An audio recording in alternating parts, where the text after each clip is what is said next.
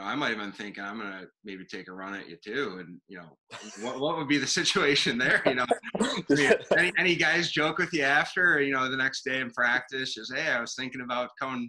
I don't know. Did you see the game where I came out and played the puck? Because it was right at the beginning when I first got in the game. Yep. And Hyman was barreling down on me, and I knew he wasn't going to take me out. Him and I know each other fairly well. Right. So I knew he wasn't going to take me out, but it helped me get in the game. But the goalie coach after that in the second intermission, he said to me, you don't have to come out and play the puck, right? Like, we don't want you to get run over. I said, right. I weigh 210 pounds. I'm not a small guy. So even if they did come at me, I probably could stand my ground. Not too many goalies these days are thicker guys, right? They're usually fairly thin for the most part. So I could hold my own, but I couldn't see any of those guys taking a run at me. But it would, there was one part where someone cut through the crease pretty hard on me and tried to take me out during that game. But I was good. In that game, was there, a memorable save that you had, or a moment that, maybe isn't highlighted as much as, everybody's talking about, but for you personally, where, something happened, or you had this moment that you're just thinking, wow, I'm really living out this dream that, every kid growing up hopes to have someday? Yeah, I think, and it was funny because I was just watching a thing on Instagram with Zach Hyman and Haley Wickenheiser, and they were talking about this. And Zach said, Dave robbed me from the slot in that game. I don't know if you saw it. It was from the point right to him, and he one-timed it, and I kind of squeezed it. And that one for me was like, okay, I'm ready to go. Like, you want to rip a one-timer from the slot at me, and I can make the save. I felt comfortable at that point. And then, Matthews has that low rip on the blocker side, and I made that save. And I felt comfortable after that too. So, like I said, it wasn't the shots that get you, but once you get a few saves like what you're talking about, you start getting comfortable in the game. You can finally play a little bit better. Absolutely. So you get the win. We've all seen it on TV, online. You come in, the boys shower you down with the water bottles and everything. It looks like you're looking around. You got no idea where your stall is, number one. But, once you settle in, talk about Brendan Moore's speech with you, or about you, and just kind of what that meant, finishing out the game, getting that win, and, kind of marking your spot in history. Yeah, the funny thing about that is I turned to the right after they all showered me, because that's where my stall was when I first got dressed in the second intermission. So they switched my stall to the other side. That's why I kind of lost. I had no idea where I was supposed to go. So after I got over there and Rod did his speech, he in the second intermission, he was the same way. He's like, let's play our hearts out, make some memories and just have fun with everything out there. And he said the same kind of thing afterwards. And I talked to him in Carolina after about that kind of speech. And he said, look, you and the rest of the team made a huge memory for me. It's not something that you'll ever come across again for the most part. He was genuinely happy for me and happy for the team, and he felt good. Obviously, it made me feel good. I don't know if you saw his reaction when I went into the net. He was he rolled his eyes a little bit because he had no idea what he was getting into, but that's part of the memory, right? So first you think it's going to be a disaster, and it turns out well for your team. The team played great, so it was perfect. Was there any thought process of a hometown bias where, you got a Toronto guy, maybe you're thinking, the Leafs are in the playoffs, maybe it comes down to the last game if this wasn't going on, and, they don't make it by a point. You and your buddies talk about that at all?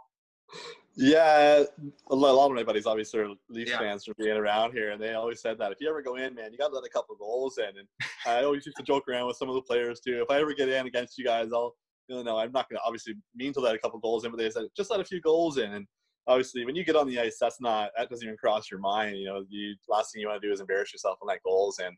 But there was always that joke where you got to let something in if you go in there, and for sure, you can't embarrass everybody. So. People still say that to me to this day. I still get ripped on this day for beating the Leafs, but yet I only made 8 saves. Carolina won the game, wasn't me. So right, and it's something that you'll always remember, and it goes down in history. Rob, you got anything else you want to ask regarding him and just the experience? Oh, I don't know, man. I mean, I have a feeling it was probably pretty crazy and pretty surreal, but the one question, I don't know, there's maybe an obvious answer for this, but for people who don't know Mitch Marner, how big of a beauty is Mitch Marner? Because I'm sure you have gotten to know him pretty well. Yeah, so when he came back from his ankle injury, I was on the ice with him quite often. He's Yep. a phenomenal guy. He's Yep. so funny. He's just loves to have fun. He loves the game. Yep. Ridiculous hands and just foot speed. When he gets around the net, he can make you look silly, and his passing ability is obviously world class. But he's a great guy to have around. He can pick up anybody's spirits at any point in time. Yeah, for sure. I had Tyler Parsons play for the London Knights for a while, and so I watched their Mem Cup run. I watched them for years together, and him and Mitch were really good buddies. And he was always that kid that would sign an autograph or would take a picture, and he just always came across to me just like a really really genuine guy. And obviously, like maybe most people just don't get that. So I appreciate that feedback, obviously, because he is just such a super good kid. Yeah, he's great, and I think people like that are great for the sport of hockey. If you're going to go and sign autographs for people, and look, I only played 30 minutes, and anytime anyone asks for a picture or an autograph because they like my story or whatever, obviously I'm going to be all over that. I kind of moved some security guards out of the way when I was in Saskatoon, actually, to get to somebody to just kind of talk to them, and because I had a kidney transplant, this lady had a kidney transplant, she wanted to say hi, so for me that's important, right? So. Yeah. Anybody who's super nice in the game of hockey or any sport for that matter is going to help grow the sport for sure. And I guess my other one was going to be, you kind of touched on it a little bit, was is how have things, I don't know, maybe changed for you? Like I know you mentioned, going to the store and getting recognized a lot.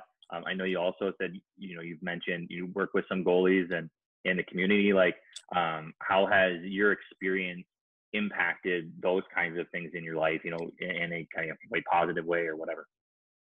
Yeah, it's been great. And I was coaching a Bantam AA team with one of my buddies. So the kids were 13 years old, and they loved it. They were all in the bar watching it, like Boston Pizza watching it when it happened. And they've all messaged me, and they're super proud. And a lot of the hockey community in Whitby is pretty pumped about the story. So it's gone a long way. It's really positive out here. And for me, seeing kids being excited about something like that is great. It kind of gives them that drive, and they want to get there as well.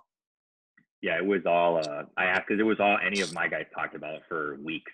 Any of my little guys, did you see his emergency goalie? Like I was on the ice, with some of our teams at Caesars, and I came into the academy the next day, and all the guys were asking me about it, and I knew it happened just because of social media and Twitter and stuff, but I hadn't actually watched the highlights or anything yet. And I remember, I think I sat down at that point on my phone and just watched them right there in the locker room, just like, oh man, this is crazy. Like, obviously some e-backs get in and they don't get any work, or they get one shot. Like you actually, you had some work, you had to make some saves, you were in one, you didn't just go there, get a little sweat for 5 minutes and then get the, fist pump, get the win. You had to work for it. So it definitely was inspiring. And, even people down here in Detroit, all the kids were talking about it. So. No, that's awesome. And I still get kids. Actually, one of the kids I used to coach sent me an email today just saying, how great it was to work with me this year, and hopefully he gets to work with me next year. And the story was great, and it motivated him to work hard in the off season and be a better player, right? So that's a positive for the hockey community, and any kid that can kind of take anything out of that and work a little bit harder and get where they want to be, that's perfect for me. Yeah, for sure. Absolutely. And, you kind of touched on it too about, going out of your way and, for an autograph and, just being a people person. And, I messaged you. I can remember actually watching the game. I was with, my old buddy, Jared Amigo, who and, we were watching it together, and we couldn't believe it. We were so excited for you. But, just the type of person that you are, I messaged you asking for you to come on. We've kept in touch a little bit, but I'm sure you've had honestly thousands of people reaching out to you. So I do really appreciate that. Last thing I wanted to ask you to follow up here, at Rolston Academy, we preach and, we teach a lot, the attention to details and, the real small things in the game, how important they are. You're on the ice a lot.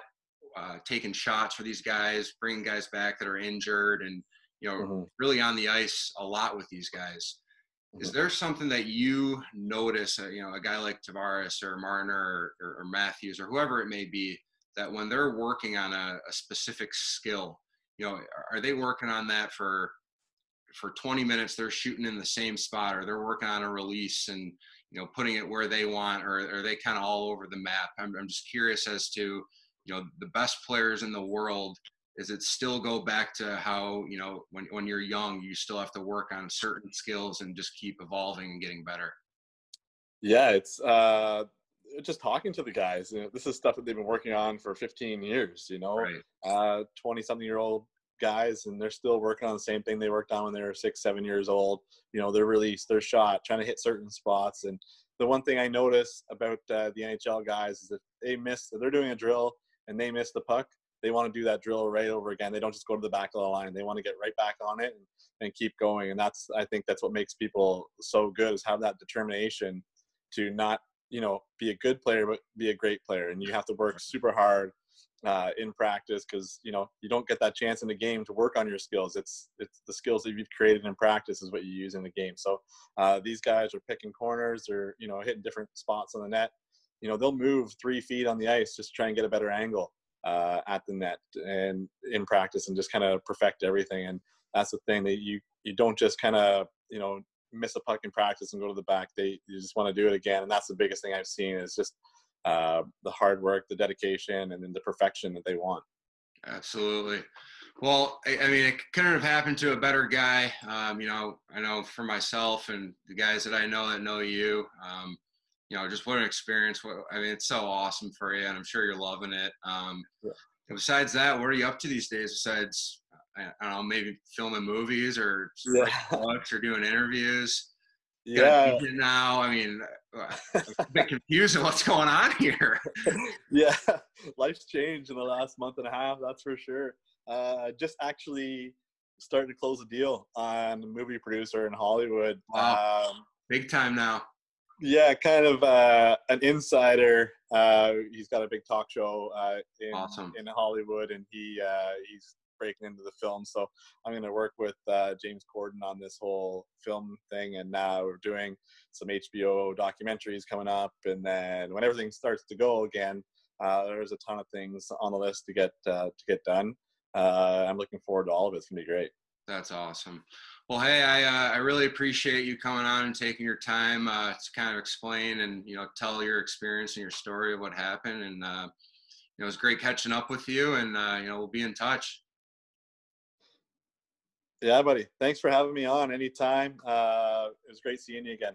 All right. I appreciate it. Absolutely. We'll see ya. See you later.